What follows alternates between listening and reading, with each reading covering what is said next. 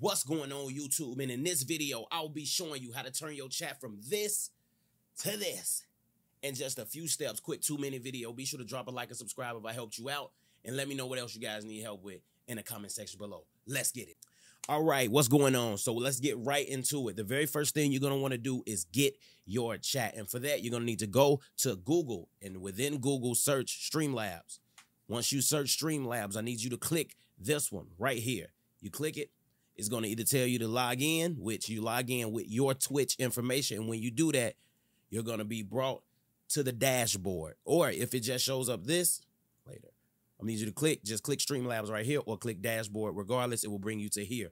And while you're here, you're going to want to go to all widgets. Click all widgets. It takes you here. Go to chat box. While you have chat box, you just make sure the theme is set to clean. Just basically make sure you have what I have here. Copy. Once you click that, yes, you click copy. And after you've copied that, you go back to OBS. Within OBS, I need you to add a source. Your source has to be a browser source. Let's just name it chat. Wow. You type in the URL here, paste it, boom. And actually, guys, it's that simple now. Like, it is really that simple now. No blurry issues. No having to crop anything out or anything. And just to show you, I open up a bunch of things. You will see you can move it around. You can do whatever you need to. And if you want to, you can hold down. Hold on. Let's just bring it up. And then it goes away. As you do these things, it goes away. And it doesn't keep everything up on screen. I love it. That is the easier way to put your chat onto the screen nowadays transparently.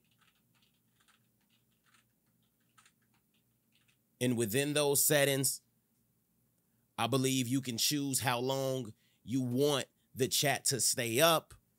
Like, just so I'm not speaking out of turn so you can actually see these things. You can choose how long you want the chat to stay up. You can choose the font size. You can choose the delay. Like, you can always show messages if you want. Like, you can change all of these things within that, and it's totally fine. It's up to you. And and this, now I'm finna do just some frequently asked questions. How do I get my stream chat here? Well, you go up to the top, you click docs, click chat, it'll pop up chat, boom, you'll know what it is. And yeah, let's see, another frequently asked question.